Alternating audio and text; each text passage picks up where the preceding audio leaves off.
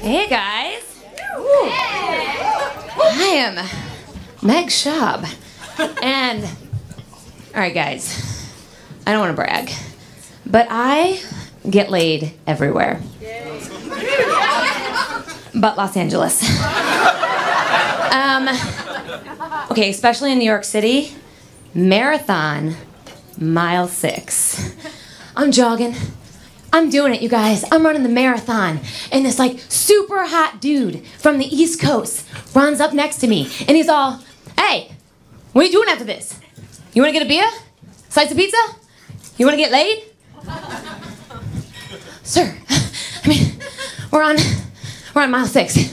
We've got 20.2 to go. Yes, I want to get laid. So, there's that. By the way, I'm really glad you guys laughed because I wore a sports bra for that bit. It's itchy. So, I suffer from extreme claustrophobia.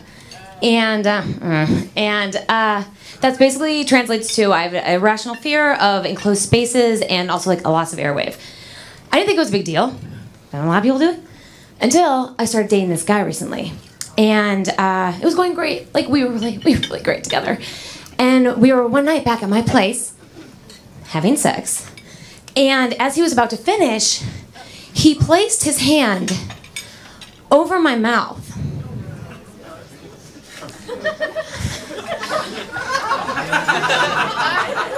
Side note, I never disclosed to him that I was extremely claustrophobic.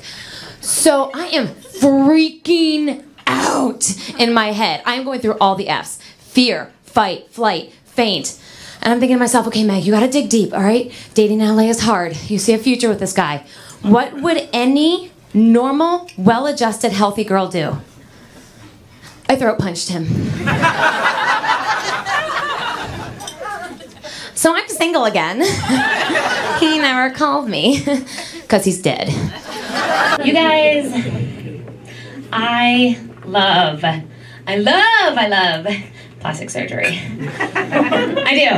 I recently got what's called a mommy makeover, except I don't have any kids. But if I can give anyone some real advice about it, don't do it for society. Don't do it because you want to look like Kylie Jenner. Don't do it for some man, because relationships will come and go. But these girls last forever. And they're glorious. You know, when I moved to Hollywood to pursue comedy, a wise man once told me that I would do very, very well as long as I always remembered, you're comedy, not glamour. My grandpa's really mean and truthful. So, it's been a little bit of a rough week. Like I said, I just got back from Atlanta, and there's a lot of anger going on in the world right now, you guys. Clearly, it's called the elephant out in the room. People are really ticked off. People are doing crazy things. It's got me ticked off. And I'm obviously talking about the guy at my gym who gets on the treadmill directly next to me, even though there are 17 open treadmills all the way down the line. Like, bro, what are you doing? All right? Back up. You're crowding me. I have claustrophobia. Good. Don't do that when you go to the gym. You guys, I'm single. I know, it's shocking.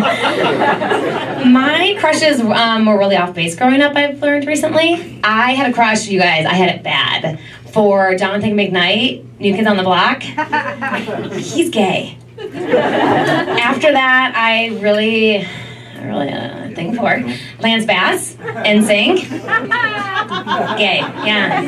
And the final one was Chris Benoit. WWF, World Time 3 Wrestling Federation Champion. He murdered his whole family. That one's on me. That one's my bad. My bad, guys. I was in DC a few weeks ago, you guys. I have a friend. She's like real high up in politics. Like, can't tell you what she does, but she's pretty cool. And she wanted me to go to this awesome party with her. But she thought my outfit was a little inappropriate. So I borrowed from her a black top, a black skirt, and black boots. Black top, black skirt, black boots. I paired it with a cute yellow belt. So we're at the party, and I'm talking to this guy who was approximately 37 lines of cocaine into the evening. And the guy takes a step back, like mid-sentence, and he like slurs at me and goes, Who invited Batman to my party?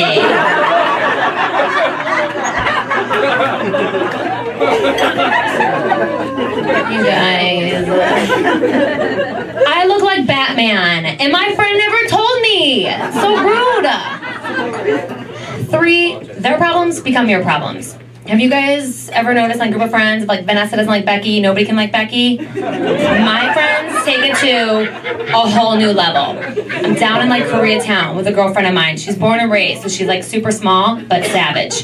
And I look over, and her name's Lucy, and she's getting into it with a group of Korean girls. And I'm like, I don't speak Korean, but like friend law says I have to suss out the situation. So as I'm walking up, Lucy switches from Korean to English long enough for me to hear, and my friend will fuck up you and your friends too, bitch.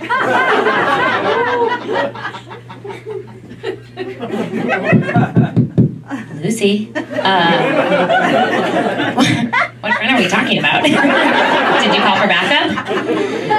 I learned Korean really fast that night, you guys. Nai, kasame, jujima, salum, daruba. What does that translate to?